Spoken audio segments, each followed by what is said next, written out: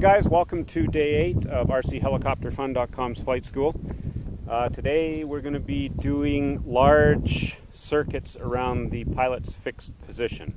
We're going to start out just like on day 7, and we're gradually going to be making the circuit around our position larger.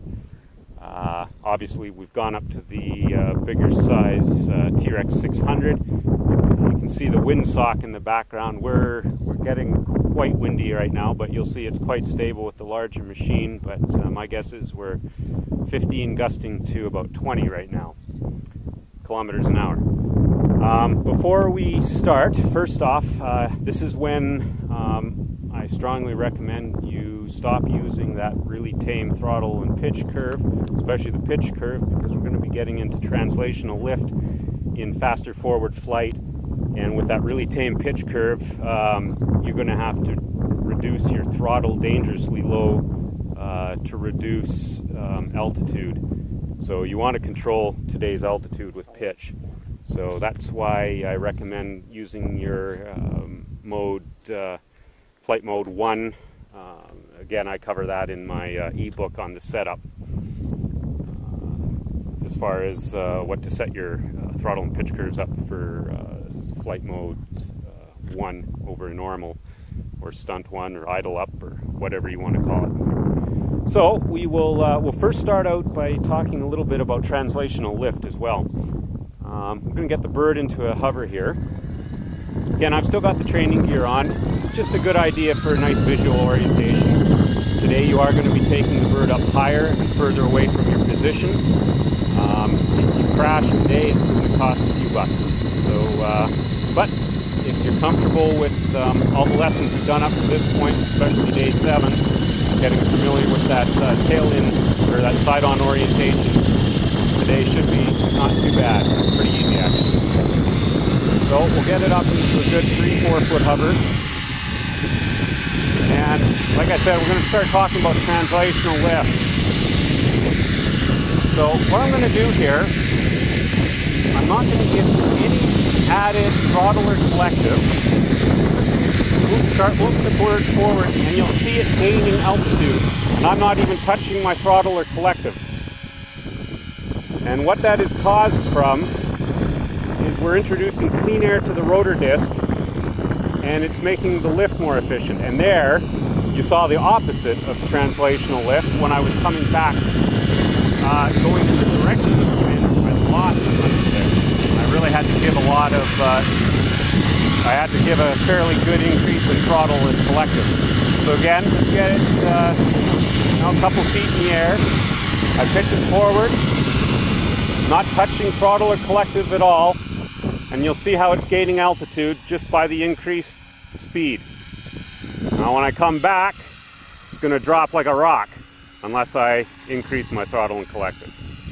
So I just wanted to make sure you understood that phenomenon of translational lift, because today we are going to be noticing it quite a bit, especially if you're flying in a windy condition.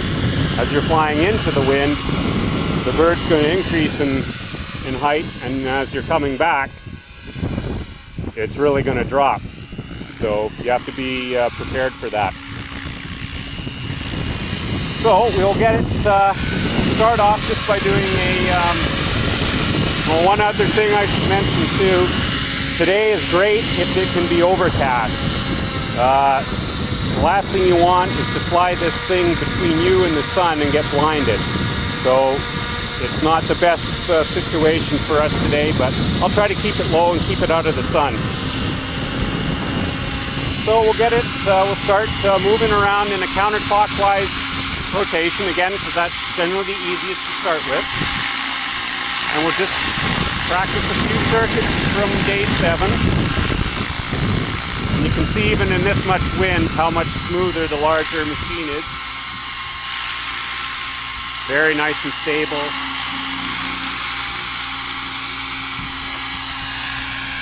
And what we're going to do is slowly make the circuit bigger and higher. And what I'm doing here, I'm holding in a little bit of left tail rotor. If you get disorientated, Get the tail back pointed towards you, tail in, or shift your body to point in the same direction as the heli. And we're giving some forward cyclic, trying to keep the speed under check. Keep giving some left tail rotor, a little more forward cyclic. Now, I'm not holding forward cyclic continuously, I'm just giving the odd little nudge forward to get it moving forward. And we're going to cut the circuit larger, probably going to be going out a good 100 feet or so. That's why you need lots of room. You're getting it up higher.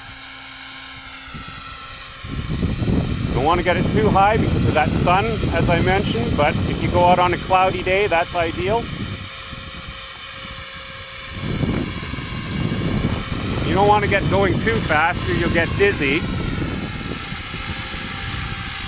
But the whole idea of today is to introduce you to faster forward flight, and that just really feeling comfortable again with that side-on orientation.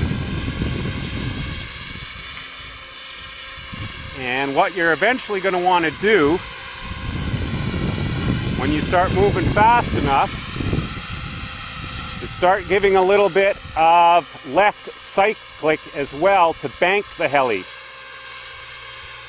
So now we're not only giving forward, we're also giving some left. And you can see that really easily with the training gear on. You can see how it's banking. And we're in a little bit of a tight area here. So I'm going to actually make these loops a little oval shaped, seeing that we're tight on the sides. Again, we're bringing it over, banking it, bringing the tail around. Pull back on the collective if you think you're going too fast. Get the tail around, holding in cyclic.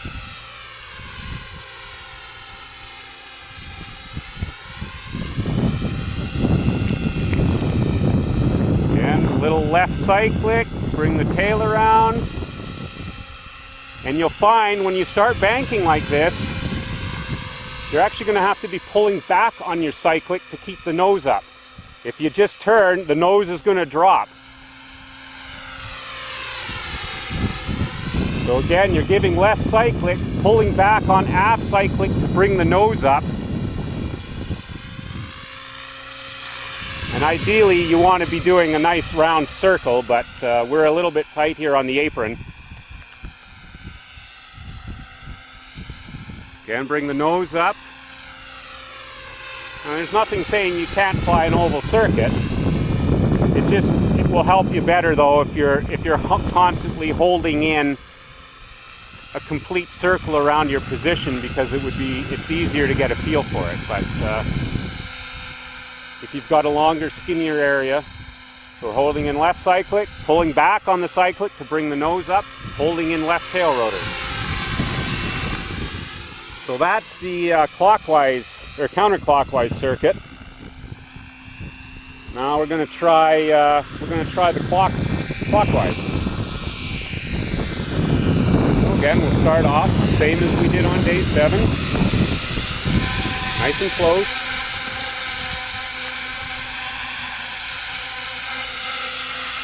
And you might find you want to start giving a little right cyclic just to get a feel for banking the heli a little bit over. There was a gust of wind, or we lost complete translational lift there. That's why it lost all lift. So you have to be a little bit quick on the collective. So again, we'll start making these loops bigger. Nice and smooth. I'm holding in more right tail rotor because it doesn't turn as easy to the right. This is harder for most people. Again, this is why that training gear really helps. You can see those little orange balls are really, really nice to keep tracking the heli.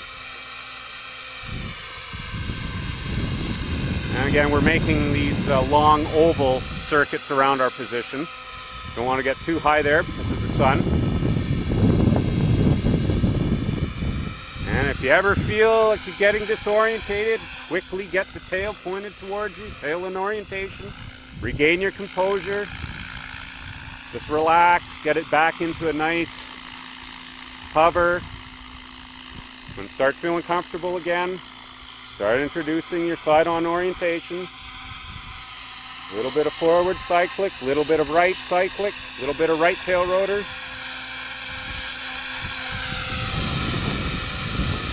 Moving forward, a little bit of right cyclic. We're pulling back on aft cyclic now to keep the nose up in the apex of the turn. For all you airplane guys, this is very natural. If you're coming in, pull back so you can keep the nose up. Otherwise, the nose will come down. So you want to keep aft cyclic to keep that nose up.